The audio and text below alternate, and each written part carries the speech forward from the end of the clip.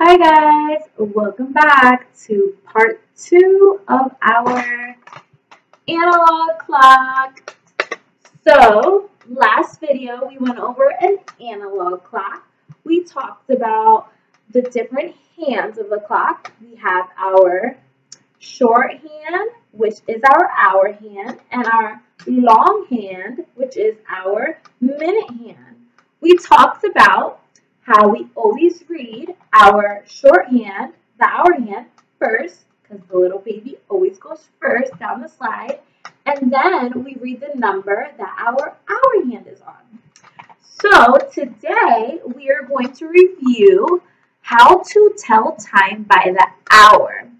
Now, what I did was I wrote down on my whiteboard 3:00. That is how it will look when we write it down. Now I'm going to show you on my clock 3:00. So I'm going to turn my big hand. And remember, when we're working our clocks in any clock, it goes counterclockwise. It never goes backwards.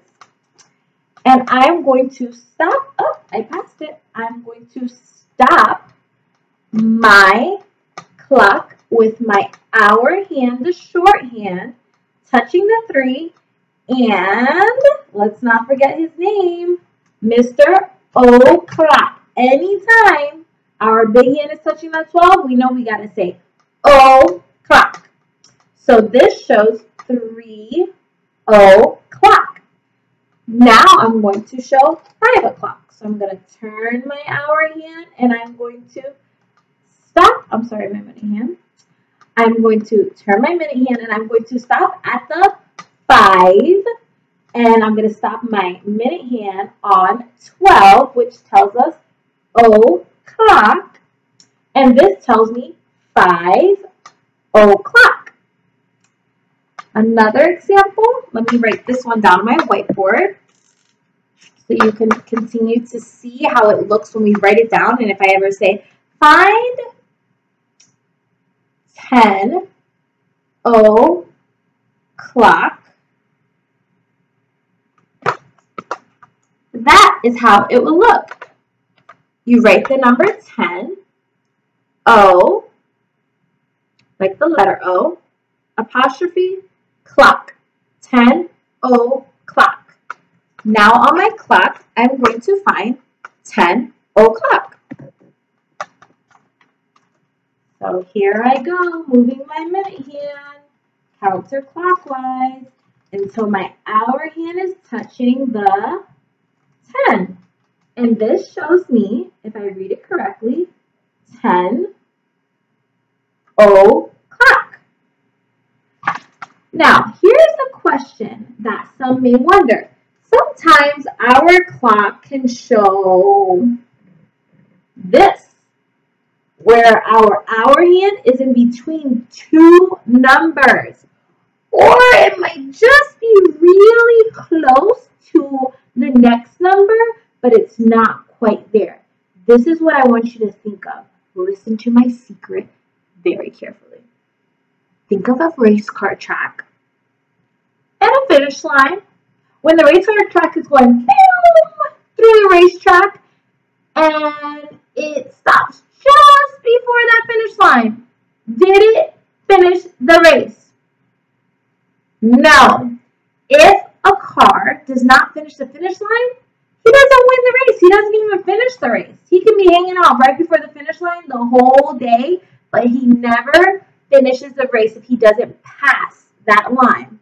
That's how I want you to think of with our hour hand.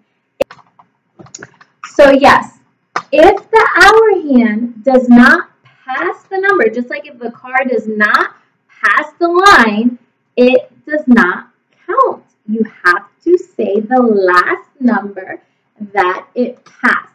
So right now, if I'm looking at my hour hand, which number do you think it would be?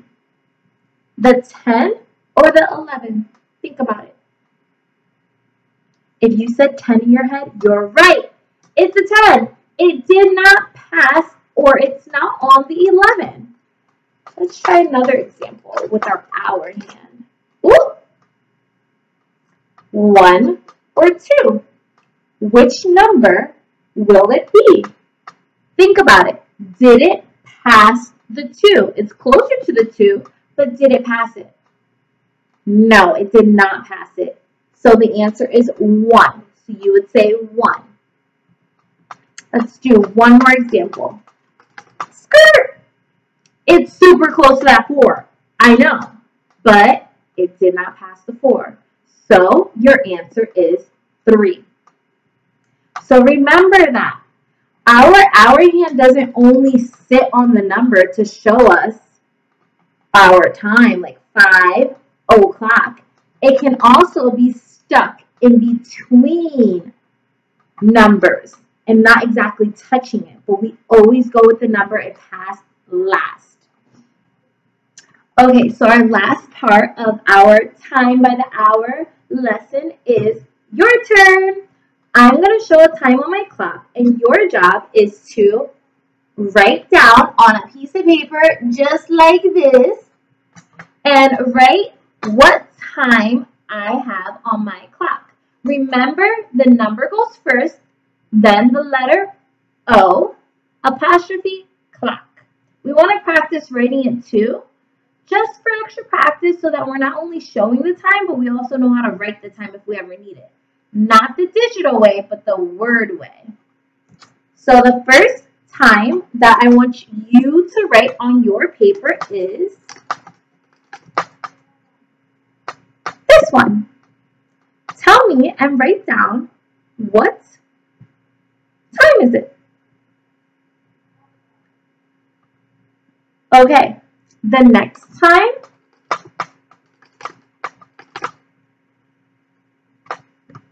this one.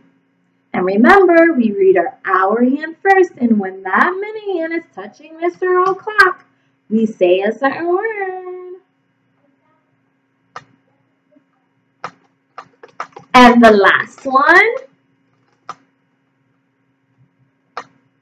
this one.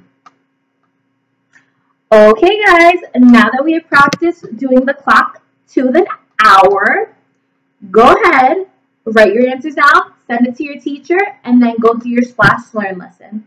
Bye, guys. See you tomorrow for your next time video.